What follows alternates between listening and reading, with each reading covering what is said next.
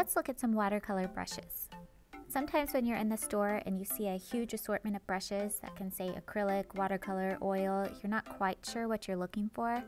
For watercolor, you're typically looking for soft brushes. So this is a student grade that we're looking at, and they are very soft. They're a little bit fluffy, so they'll hold some water. However, they do have their limitations in the fine points. Here we have some faux squirrel brushes, and they are soft. However, they're a little springy sometimes for watercolor. So these are great for one wash that you're not going to layer a lot, maybe small areas, because sometimes they pick up paint as I'm working. Here we have a liner brush. This can be for acrylic or watercolor, and it will give you very fine, skinny lines for details. Next, we have one of my favorite brands, which is Silver Black Velvet. They're very soft, they have fine points, and they have a good sized belly to hold the water. Now my brushes are a little ragged because I've had them a long time, and I use them for acrylic and watercolor. I use fluid acrylics. Those can be really hard on your brushes. Typically, you want to stick with one type of brush for one type of paint. Now let's look at the points of these brushes. Some of them have a finer point than others. The student grade is very dull, the velvet is very pointy, the squirrel is kind of in between. Lastly, if I could afford all of these brushes, I would buy this brand. This is Creative Mark. Isabey also makes these beautiful mop brushes. They hold a lot of water, they have a very fine point, and they're just beautiful to use. So I can get wide marks with this all the way to very fine lines.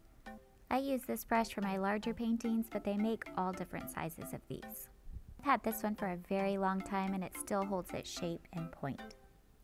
Let's see how these perform when we add some paint to paper. I'm using a Cotman travel palette that I customize with a few colors. I have another video on different types of paint. We're starting out with a squirrel brush, and I didn't grab enough paint when I first started this line, so I went back and added some. Sometimes these brushes don't hold as much as I want. Next, we'll use the black velvet, and I get a nice wide mark, a nice skinny mark, and it holds a good amount of paint and water. Let's look at a smaller version of that same velvet brush. Again, I can get a fine line all the way to a wider mark. So this brush gives me a lot of flexibility in my smaller paintings to fill in broader shapes as well as finer details. Next, let's look at a student grade brush. It doesn't have as fine a point, but I can still get a pretty good line all the way to a wider mark. It doesn't hold a ton of paint or a ton of water, so you end up having to add a little bit more as you go. Lastly, let's look at this larger brush, and you can see the variety of lines I can get with this one as well. Now if I'm working quickly and I want to stretch out that wash, I can go grab some water, and it holds quite a bit, so it will help me drag that wash very quickly before it starts to soak into the paper. The acrylic liner brush, again, is good for little details, but you will find that it doesn't hold much paint. So my first line I do here, I start to lose the amount of paint, and my line breaks as I get to the end. When I try it again, I add more paint and more water, and I can get a better line, but it doesn't go very far. Let's look at the smallest of our student grade brushes, another detail brush. This one holds a little bit more paint and water and gives me a little more flexibility with my line. To get a fine line, load your brush with paint and barely touch your paintbrush to the paper.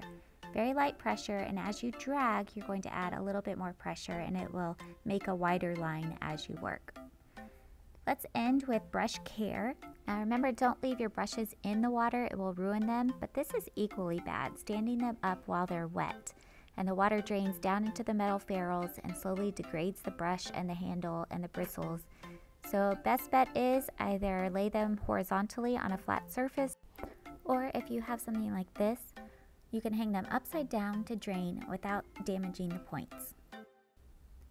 When you're done painting for the day, wash your brushes out with Dawn soap and clean water, reshape the points, squeeze a little water out, and let dry.